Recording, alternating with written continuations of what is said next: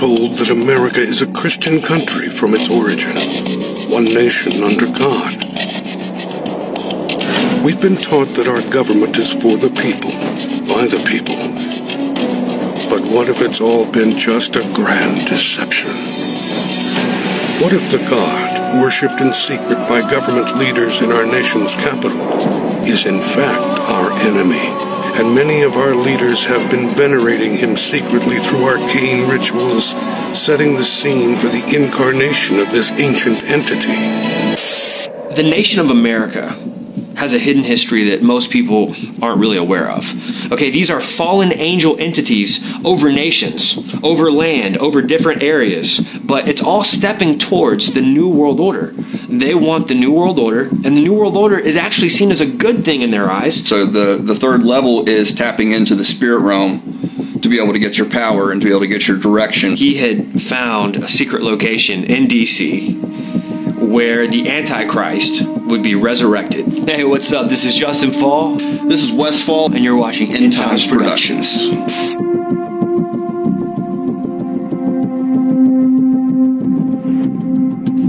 Belly of the Beast Director's Cut is kind of a brainchild of my brother Wes and I. For about 17 years now, Wes and I have been kind of embarking on this journey of understanding the real history of America. You know, where is America in Bible prophecy? Are there conspiracies at work today that were part of the founding of this nation? Things that were not taught in school, things that were not taught in church. Matter of fact, we've been taught quite the opposite in church and the opposite in schools from what true history tells us. And so Belly of the Beast Director's Cut is a film that really allowed us to shine all of our research that we've kind of been building up over the last 17 years. That's what this film is. Belly of the Beast is the product of many years, over decades, almost 2 decades worth of research that Justen and I were led to do. We started to see that the things we've been taught all of our lives, this society and the system that we've been born into, is there's a lot of deception in it. And it's set up for that purpose, to keep people blinded, so that, you know, as we're seeing today, it's like all this stuff is actually making sense. All these things that we've been researching for almost 20 years now, 17 to be precise. We first started out to see some of the background information on the history of this nation. You know, we were raised on the David Barton films, which teach an idea that America was founded by Christian fathers and principles, and that's what is at the root of the birth of this nation. And the film isn't saying that there weren't any Christians during the founding of the country. It's not saying that by any means. I mean, we have the Puritans are a great example of God's always had a remnant. He's always had his purpose. Today, his plan is still intact.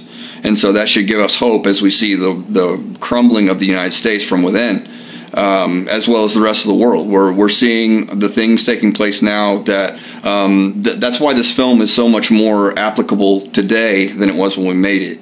We set out to make this film because we wanted answers. We had heard some claims that were even more extreme than what we believed.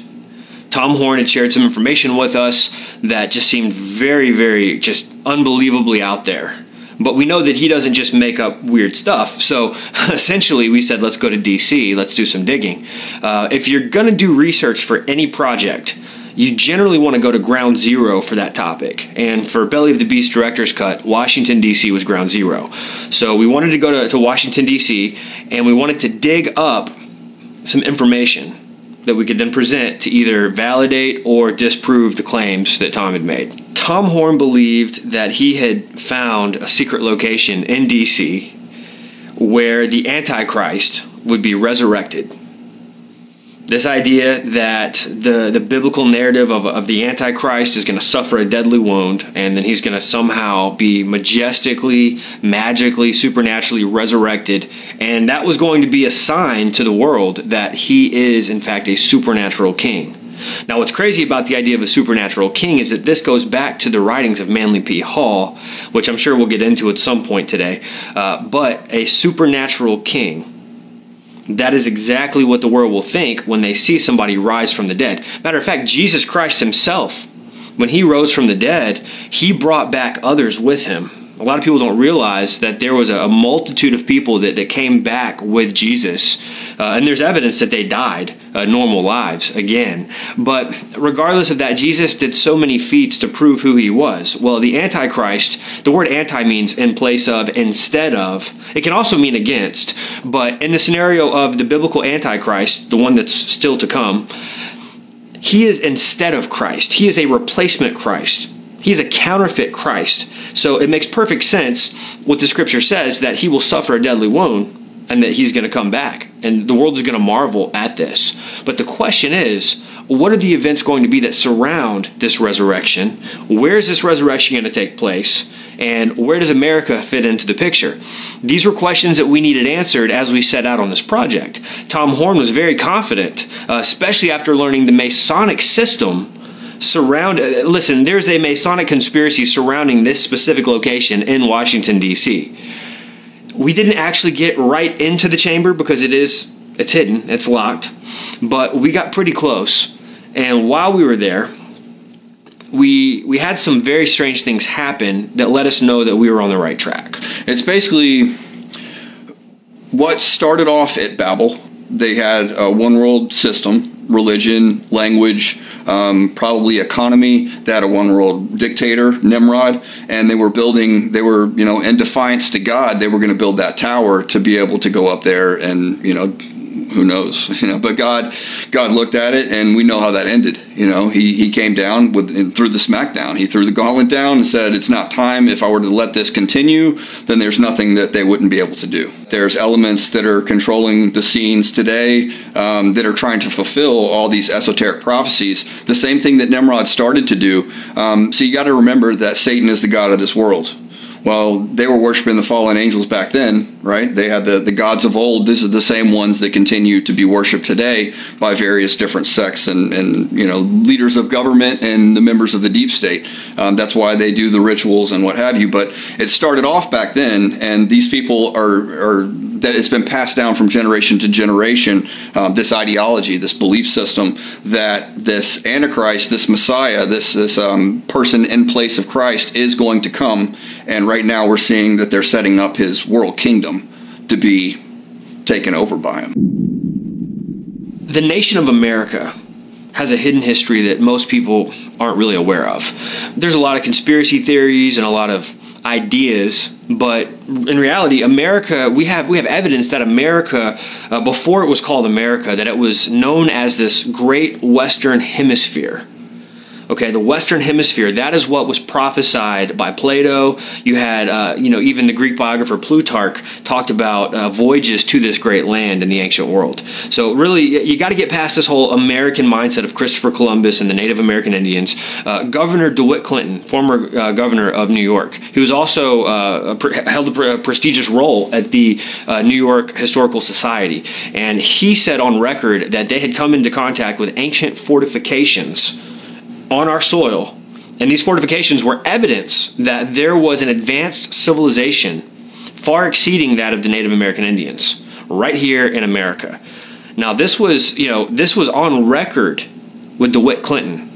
When you consider the fact that the types of news we get today versus the type of news that was in the early part of this nation, it's totally different. It's all fake news today. All of it. All sides of it that you're going to get on TV. The old news that we found articles, we found all types of information showing that there was an ancient civilization here before the Native Americans, that there was this idea of serpent worship on this continent, and Plato himself, which Plato is a worldwide household name. Everyone knows who Plato is. Major occultist, democratic mindset. They believed that in the end times there would be a great nation that was going to rise up in the Western Hemisphere. Again, the Western Hemisphere is the key. The great nation of the Western Hemisphere was going to rise up. It's going to take its rightful place as the beacon of light that was going to rule the world. It was going to bring about a philosophic empire, a one-world philosophic empire, and it was going to be utilizing the creeds and the beliefs of the old pagan world. What does that mean in modern terms? It's going to be a resurrection of the old religions, the Babylonian mystery schools, the secret societies, the gods of old, possibly a reference even to the 72 fallen angels You know, when you start talking about the divine council, that there was going to be a resurrection of these things, a revival of these things, but specifically that this great nation. Now, when you look at the nation of America today, we literally fulfill so much of what the scripture teaches about this great whore of Babylon. And we break all this down in our film specifically so people can see history lined up with scripture. Why doesn't America show up in the Bible? Well, we believe it does. But you have to have eyes to see and you have to have ears to hear. You also have to have a better understanding of this nation, America. Now, let me take you back to some of these ancient views of America. The idea was we were going to be that nation that was going to bring about this democratic commonwealth to the world. Democracy, that was the goal of the ancient philosophers. Democracy was actually an occult view. Now, this might shock some people watching this video, but democracy is an occult view. It's all about bringing together a certain type of system.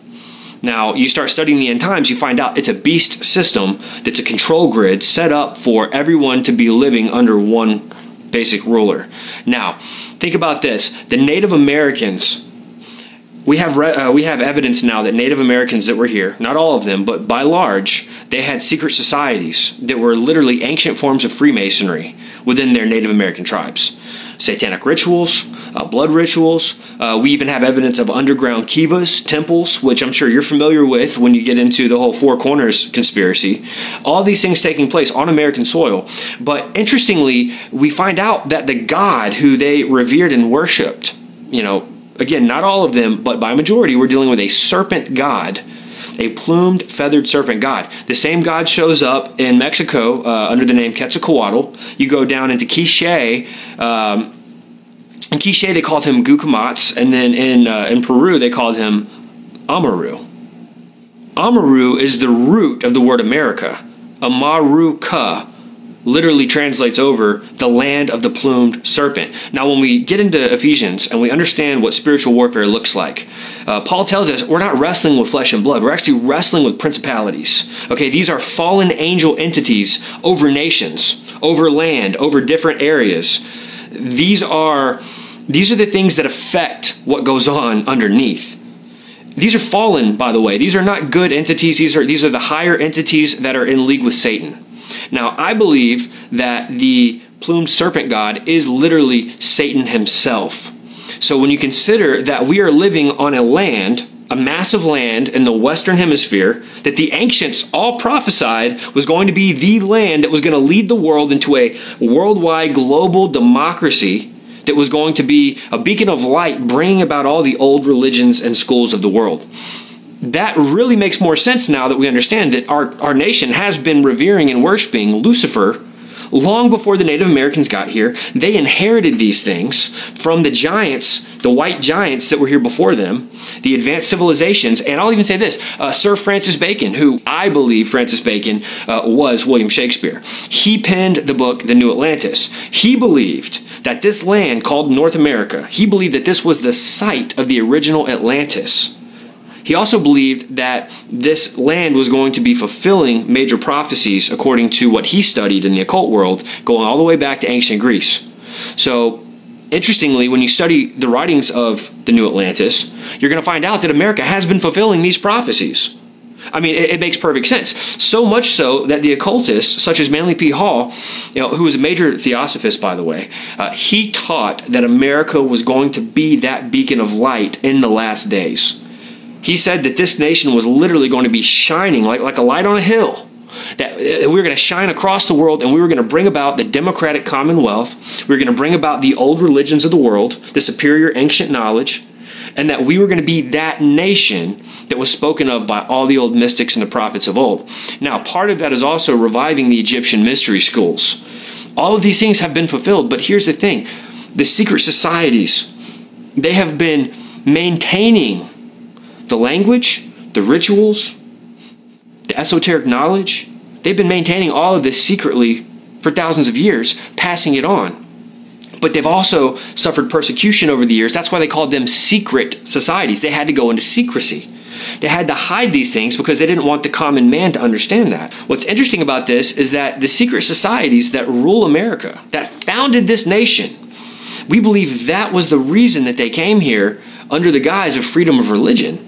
See, we've been taught that freedom of religion was all about Christians being able to worship freely. Well, this is a Christian nation, we've been told, founded by Christians, for Christians, by Christians. I can't think of a greater lie, a greater deception upon this nation other than freedom of religion was for us as Christians. Furthermore, we have come to the conclusion that the freedom of religion was a cloak that would allow all the secret societies to come and operate freely here, and even to set up policy.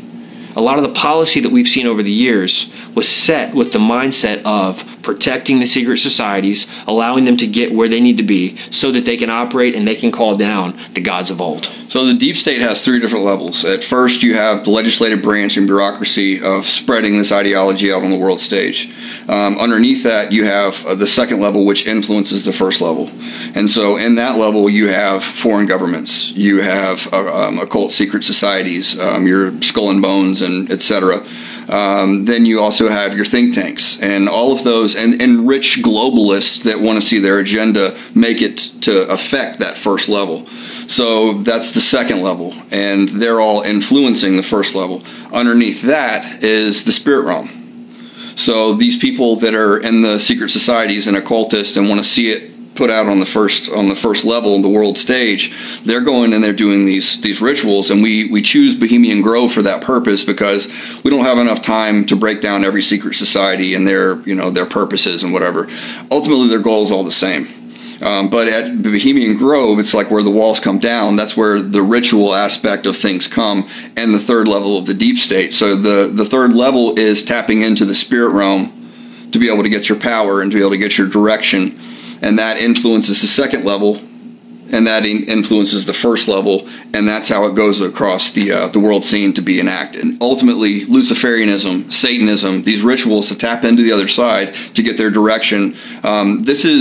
It's kind of like being a Christian. God gives us certain guidelines in His book. It's our basic instructions before leaving Earth.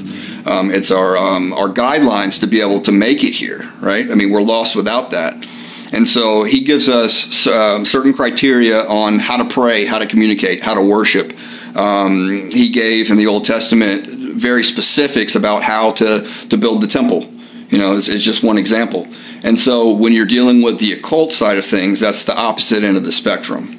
That's the occultists they're following just as diligently as a true believer of Christ, follows Him, submits their life to Him, stays in the Word, does lives the Word, right? Just as that diligence is, they're just as diligent, but it's for the opposite side. So with the occult, you've got these practices that have been passed down for millennia, and these people that are in power today are still practicing the same things. They're still wanting to see this system come in so that they can have their final go at taking over this world, destroying Christianity. Ultimately, it's not against us. I mean, yes, it is against humanity, but ultimately it's against God. People say, well, what about George Washington? Because he's touted as such a man of integrity. Matter of fact, there's records that he attended church regularly, a Christian church. There's also records that he and his pastor, there's letters that have been written. Matter of fact, Library of Congress is a prime field to be picking truthful pieces of fruit. You want to get fruitful research? Hey, go to the Library of Congress.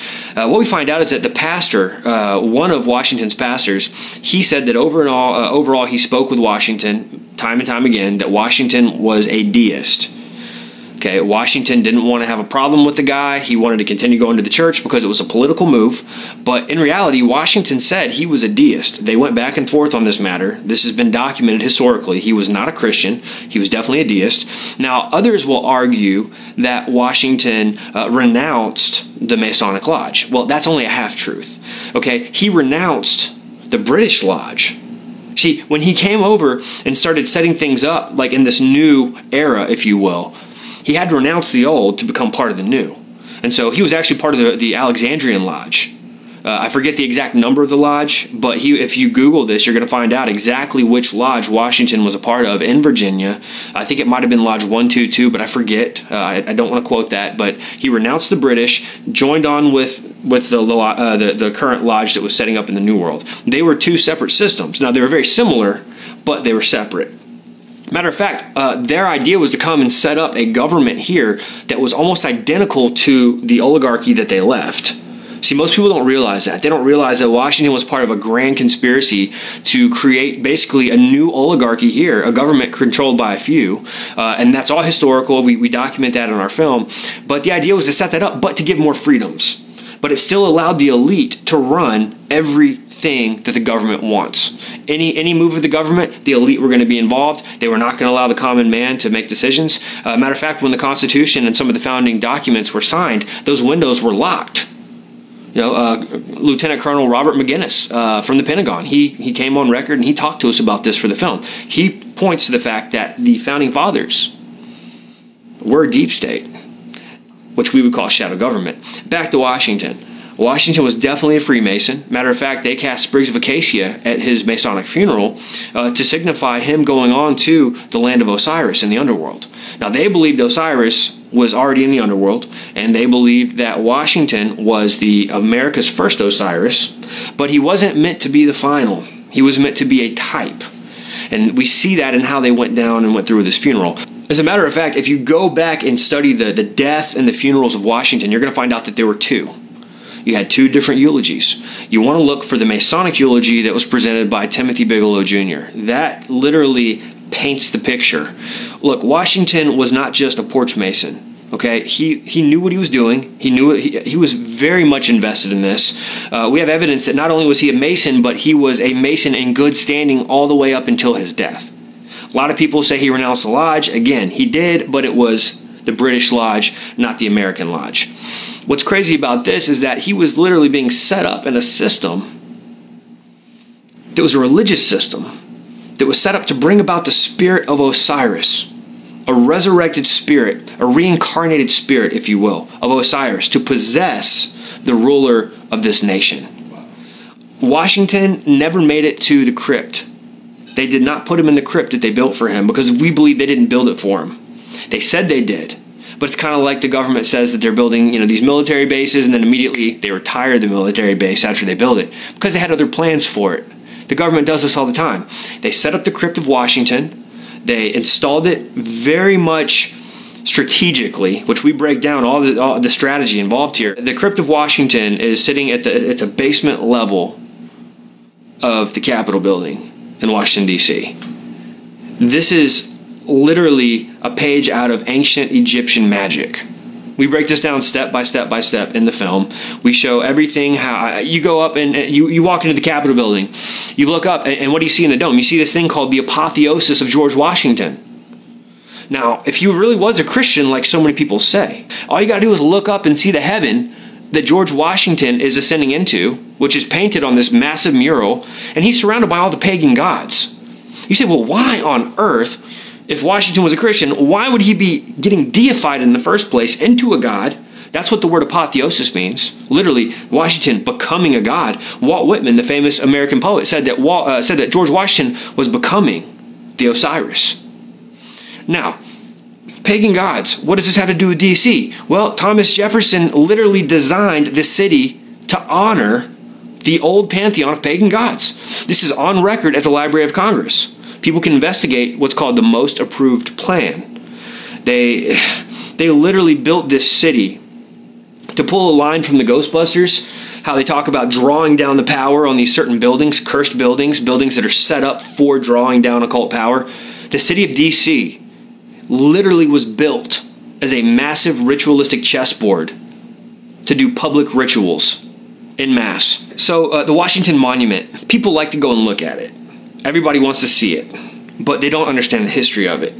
But just the measurements alone should be enough to raise some question. It's 555 feet tall above ground, and the physics involved, in order to keep it from falling over, you have 111 feet inside the earth. So you're ending up with a totality of 666 feet total from tip to base inside the earth. But what's crazy about this is that in the base of it, they have inculcated the magic Apollonian square. Now, they believe that this square has a binding factor to it, that it can bind certain things. Some people call it a 666 square. We do a full breakdown of this in the film, and the 666 square, basically what you end up with is that no matter how you add up the numbers in any of the lines, you end up with 111, with a total number of 666. So what's crazy is that they believe it's a binding utility, but it also goes back to some prophecies about the resurrection of Apollo. Now, the same entity that we would call Apollo, others call Osiris. So there's a connection there. Apollo and Osiris are the same entity. It's just from two different parts of the world. People can go back and look into the Sibylline prophecies. They can understand that this is a very real connection. The Masonic Lodge has that same 666 square in the skylight of their ritual chamber, which we show in the film, surrounded by the 33rd degree Freemasonic emblems of ISIS. And what's crazy is that directly beneath that 666 square, you have their altar with the holy books, including the Bible. They believe that by putting the Bible underneath this square, that it's binding the power and influence of the Word of God. But it doesn't stop there. There's a secret Bible bound in the testes of the Washington Monument. This Bible was what Dan Brown called the lost symbol. See, people have no idea how these books and this pop culture, such as Dan Brown and others, how they're conditioning us to what's really going on. They're pre-programming us to accept these things. The Dan Brown lost symbol was a Bible, a Masonic Bible, that's bound in the testes of the Washington Monument beneath a 12-foot mini obelisk. Most people don't even know about the 12-foot mini obelisk. We were able to get photos from when they did some renovation work over there. Matter of fact, Atlas Obscura got their hands on the photos, and that's where we first heard about the 12-foot obelisk. No one else knew about it. If you look down at the base of the main obelisk, you have what looks like a sewage hole, a manhole with a metal cover. You pull that thing up, which you can't, but they did, and we got footage of all of this. They pulled it up, and sure enough, you've got a 12-foot mini obelisk. 12 is a mockery of the number of disciples of Jesus Christ. It's also in the occult world. That's the number of the perfect government that they believe that's going to be set up in the Novus Ordo Seclorum. Now, what is the Novus Ordo Seclorum? That is Latin for the new order of the ages. Anybody that carries around a dollar bill in their pocket, pull it out, you'll see the pyramid, you'll see the Novus Ordo Seclorum. That was what this was all about. The founders of this nation knew that this was the land prophesied by the old mystics. They wanted to resurrect their old gods right here on this land, and they knew for a fact that this would be the continent that was going to lead the world in this Novus Ordo Seclorum. I definitely believe that rituals are utilized to obtain technology. You know, we do a whole breakdown in our film Hollow Earth Chronicles about how the Nazis had this secret group of women known as the Vril Maidens, and they would embark on seances, and in those seances they would begin to automatic write, and they would get information in other languages. Matter of fact, the blueprints given to the Nazis did not for the bell. The Nazis had this craft called the bell, or the Die Glocke. That information did not just get given to one person. It actually got given in two separate events in two separate languages. It was years later that they decoded those languages and realized it was all one document, and it was the blueprints for what they believed to be some type of a time machine UFO.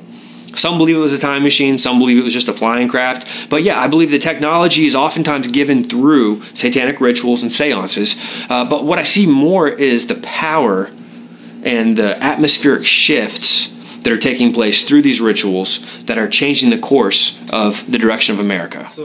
Bohemian Grove has the massive ritual that takes place out there on a yearly basis. And this was blown open by Alex Jones. I'm sure a lot of your viewers have seen the dark secrets inside Bohemian Grove. We use a little clip documenting his interview with David Gergen. We chose the David Gergen Street interview to validate, to show that Bohemian Grove is real, to show the secrecy involved in the participants that are members there, and also to show that the ritual is in fact true, that people participate in this, and this is precedents from times past. You know, this is going back to late 1800s, early 1900s. We have in the film we have a whole bunch of images, of pictures that were photographs that were taken, and it shows this this ritual and the different things and practices that took place out there. But to go back to your question about the rituals, the big one that they do there on a yearly basis is the cremation of care, and there's a big giant stone owl out there, And it's very, I mean, the only way I can describe it is that it's a high place. It's equivalent to a high place of the Old Testament. It's literally, you're in the groves, you know, you've got your altar set up, sacrifices being done there. And I'm not here to say if it's you know, mock sacrifice or if it's real. I personally believe that it would be real if you're getting the leaders of the world to come out on a yearly basis to go there and to participate in this. I would think that it would be real. Also because of, with it being truly satanic and Luciferian and you know, fulfilling those esoteric belief systems, it would only make sense. Blood is required in high-level rituals to be able to engage the other side. So it would only make sense that they're truly doing rituals out there. But that's the reason we went to Bohemian Grove in the film, is not physically, but while we covered that topic, is just because that's it's an encompassing of your secret societies, your occult systems, but it also shows that the higher ups, the people that are making policy, not just in America, but for the world, they meet out there and they do these things. There's a very strange ritual that dates back to ancient Egypt, known as the Osiris Rising, or the Rising of Osiris ritual. You'll see it listed in different names on the internet probably. Osiris, he had a conspirator named Set, and Set wanted to do away with Osiris. So he had him cut up into 14 pieces. Now his body's cut up into 14 pieces. It gets thrown into the Nile River. And Isis, of course, isn't happy about this. Isis tries to collect all the pieces up, and she's only able to find 13 pieces. So she fashions together those 13 pieces to form a more perfect union, which is the framework of our 13 colonies, a more perfect union, based off of the myth of Osiris. Now that's showing Egyptian magic even in the framework and the fabric of our foundation, right? It's not an accident that they brought together 13 colonies to form a more perfect union. That was all by design. It was all manufactured. But what's crazy is that she fashions together these 13 pieces, but guess what piece is missing? His genitals. So what do? They set up this ritual. That's what the obelisk is, by the way. The obelisk represents the 14th piece that they couldn't find. It is literally a phallic symbol. You find it in the Vatican. You find it in ancient Egypt. You find it here in the States. You find it all over cemeteries. You find it all over the Masonic lodges. It represents the phallic, the male sex organ of Osiris. And they believe by setting up this ritual, now it's all a recreation of the original ritual that took place between Isis and the 13 pieces of Osiris, which we break down the full ritual in the film. Tom Horn breaks it down right there in the mall area of D.C., right between the Washington Monument and the Dome of Isis, which is the Capitol building. Now this is fascinating because the original ritual had to take place between in a courtyard, between a dome and an obelisk. Putting those two together like that creates a power generator, literally a generator for this ritual. And the idea is that the seed of Osiris, the seed, is going to come up and emit out of the phallic symbol, which is the Washington Monument, and it's going to take over whoever our president is. Now this sounds crazy, but think about this. In ancient Egypt, what had happened was the Pharaoh would go through this ritual, he would enter in a man, and he would exit the ritual a god. That was their belief, and they believed that their Pharaoh was literally the embodiment of Osiris because of that ritual. They were calling him up out of the underworld.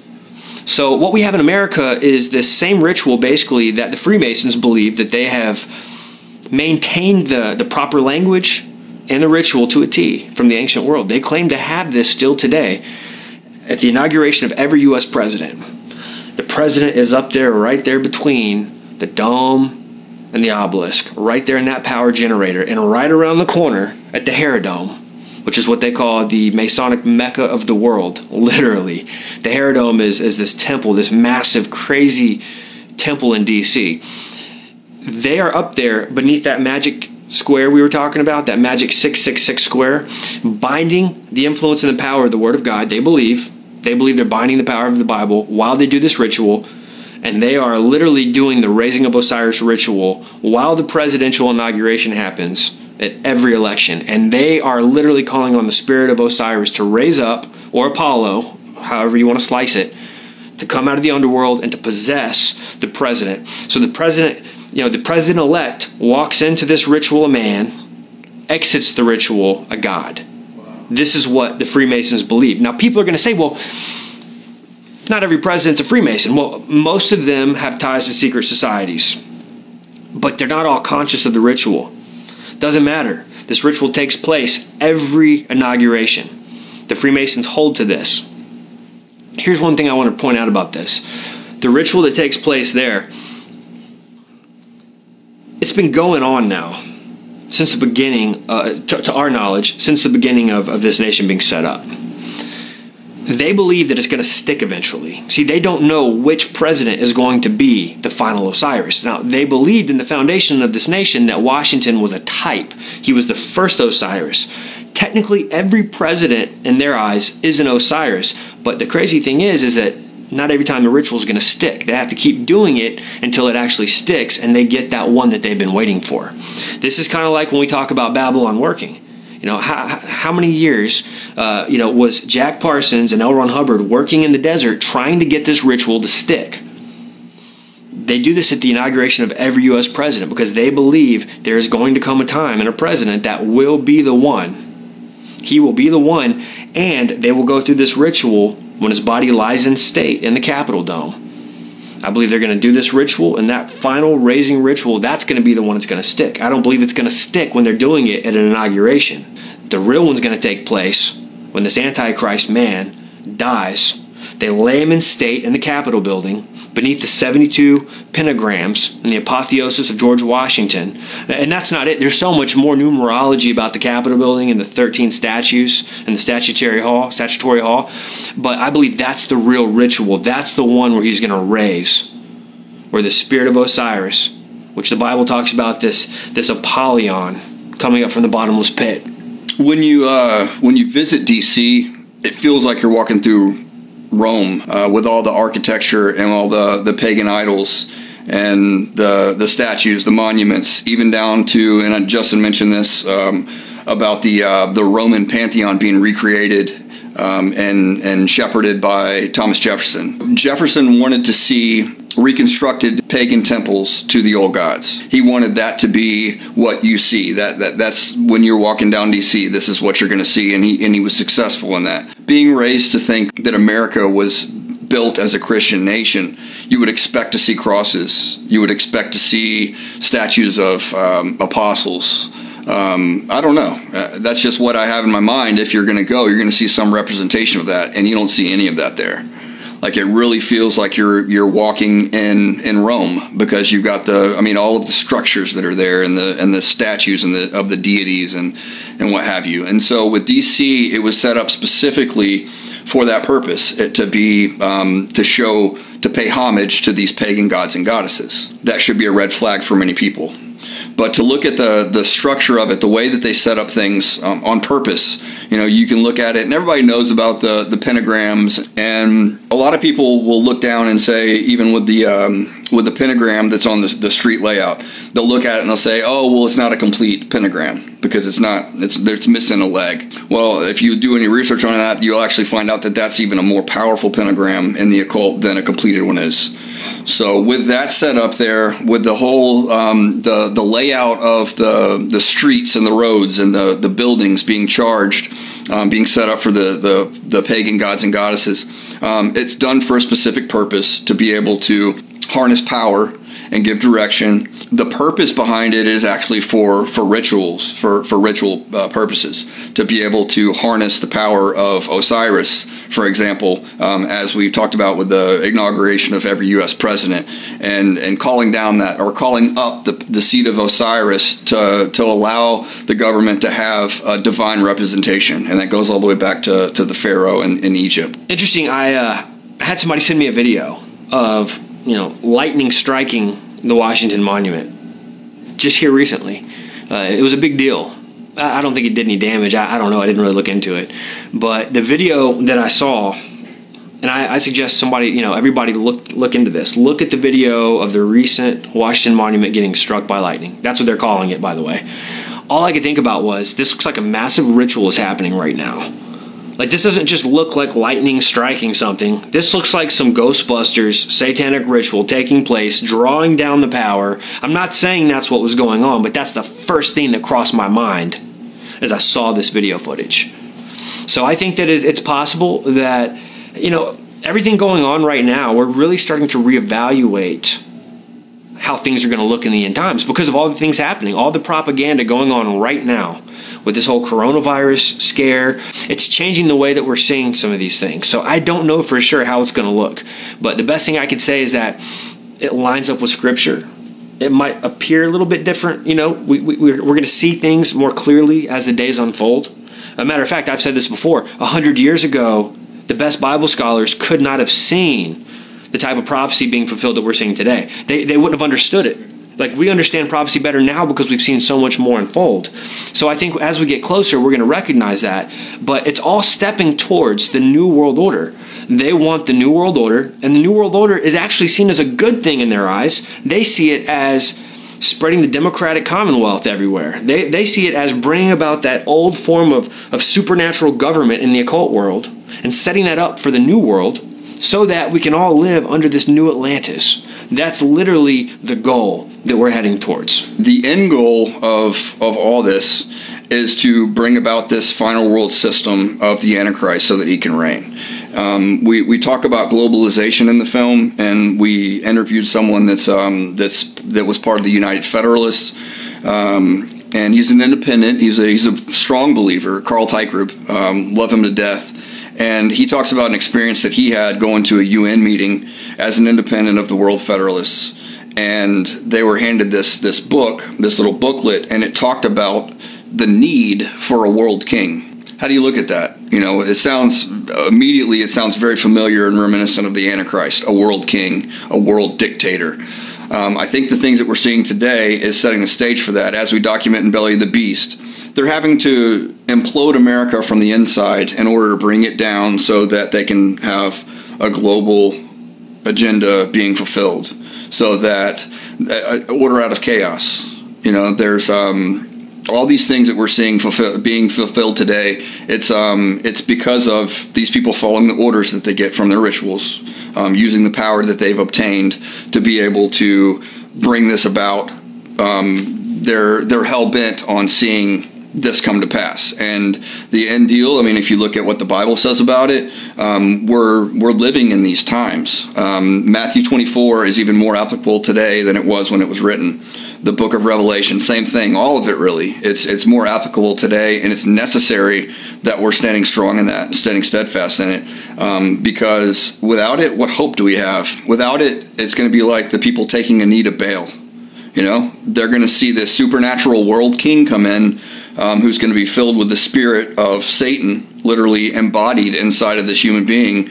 So he's going to be doing lying signs and wonders. He's going to have the answers that everybody needs to bring peace in. And the way that you do that is you have to have this problem. This is the Hegelian dialectic. You have this solution that you want to get to. So you create a problem, get the people to react and say, hey, we need to go. Somebody needs to do something about this. And so they'll gladly accept what the end is. They'll gladly accept this next solution, kind of like, let's use it with the police system right now. Well, we need to defund the police. We really need to go do something about this. Okay, well, we've actually got this new police set up over here, you know? And so they've got these new laws and guidelines. We've gone through it with a fine-tooth comb. So here, take this new police. Well, that's also, part of this one world system that we've been looking at for a long time.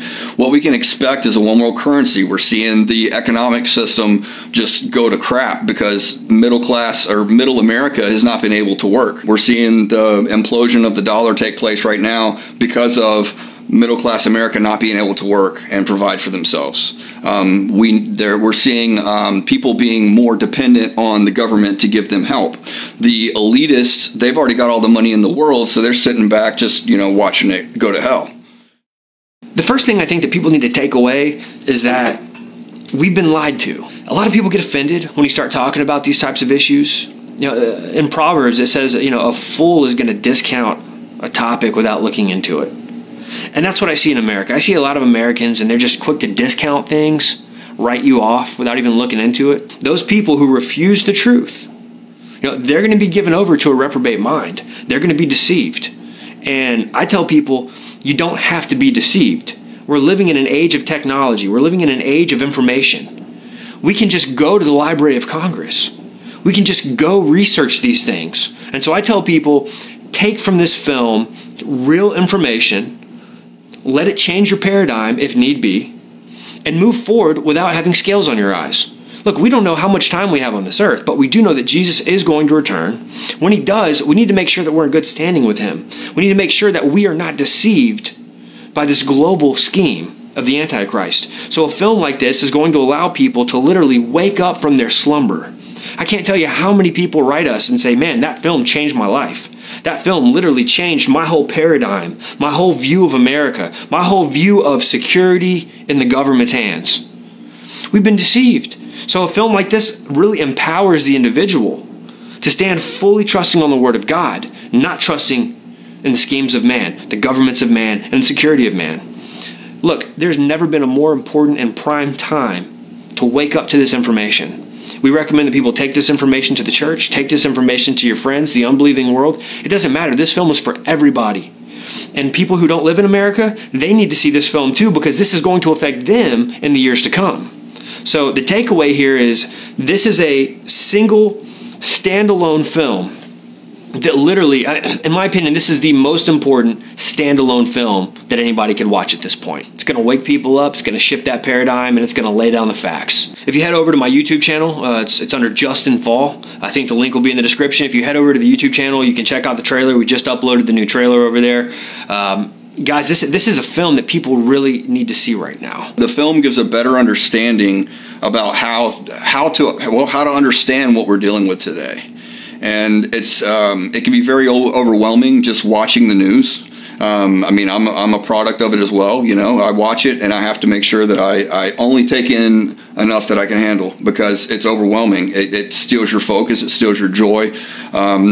With all of it, though, the film gives a better understanding about why. Because if you don't understand the why behind it, you're going to be confused about. I mean, it's kind of like in high school that you get finished talking to somebody, and you're like, man, I feel like I'm so stupid. Like I just lost about 20 IQ points. That's what we're dealing with today. But if you understand the mentality that's surrounding it, ultimately it's going to be a shot at Christianity and stopping it, and then the final world system of bringing all into one. That's what's going to happen. And the timing of this is impeccable. We did not even think about releasing this at the time that we did. It just happened that way. But with the elections coming up, and the deception that every election is filled with deception, it's filled with schemes, chicanery. I mean, it's unbelievable. This is the time. People need to go ahead and see this so that they're no longer deceived by this system. They need to know where we started, where we are currently, what the prophecies say in the occult world, most importantly, what the Bible prophecies say, so that we are not focused on building our kingdom in this world. The kingdom that people are trying to build right now with politics is literally the kingdom of the Antichrist. Jesus said, my kingdom is not of this world. The problem is that people in our country try to fix spiritual problems with physical solutions, and you can't do that successfully. The only solution is Jesus Christ, but it goes beyond just knowing Jesus. It also goes into this whole idea of you need wisdom that's beyond your salvation. In James, it says if you'll just ask God for wisdom, he will give it to you liberally. What does that mean? That means God isn't just going to ask questions like, oh, why do you want wisdom? No, God wants you to be wise. God doesn't want you deceived. God hates lies. And so what we do is we're operating with Ephesians 5:11 in mind. We're exposing the unfruitful, wicked works of darkness. That's what we have to do. If we don't carry this information to the people, who's going to equip the church for these days to come? Especially with election time coming up. People need to be aware of what these things actually are, what they mean, and all of the conspiracies that surround them. And people who don't understand conspiracies, the connection between conspiracies and Christianity, they have not studied history. From the very beginning, Satan has had a conspiracy against Jesus Christ. And because of his hatred for Jesus Christ, he hates us. And he's got plans to try to deceive us in these last days. And this film is going to shake the scales off of the eyes of everyone who sees it. The biggest takeaway that I would have for anyone watching the film is that there is a solution. There's one solution. His name is Jesus. Amen. That's it. There's no fear if you're in Christ. You've got love in Him. You've got peace in Him. You've got joy in Him. Things are going to get worse, but the Bible tells us that regardless of circumstance, regardless of any kind of situation that is presented against us, whether be it by the wrath of man, whether it be the wrath of Satan, or even the battle that we have between the spirit and the flesh on a daily basis, the Lord is our solution. The Lord provides all of our needs, and it's according to His riches and glory. So I would just say that yes, there is hope. Things are going to get bad. They're going to get they're going to get worse. But the hope is that all these things that we're seeing, it's more evidence that the Bible's true. And so that gives me strength, and to be able to see other members of the body of Christ not bowing the knee to Baal, continuing to stay steadfast and continuing to stay in the Word. That's the solution we need. That's the only solution. That's how we become overcomers in Christ. So it's basically, choose this day to whom you will serve. Are you going to be going along with the kingdoms of this world, or are you going to go and be a part of the kingdoms of Christ? I guess the focus that I want to continue to push to everybody is that be heavenly minded. Think on things with a heavenly perspective.